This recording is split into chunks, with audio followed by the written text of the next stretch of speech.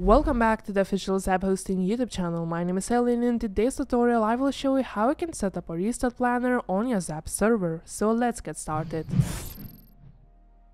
Navigate to your ZAP interface and choose a server on which you would like to set up a restart planner. Find the tab called Restart Planner right here on the left and click on it. Here, press on the gray plus button, which can be found right here.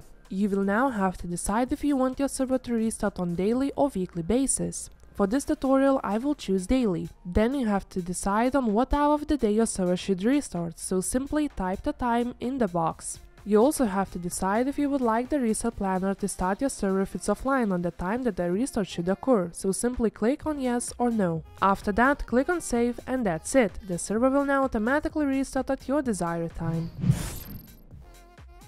That is it for today. If you have any questions, you can contact our support by creating a ticket on our website or live chat and we will be more than happy to help you out. Now have a lovely rest of the week and enjoy using your ZAP server.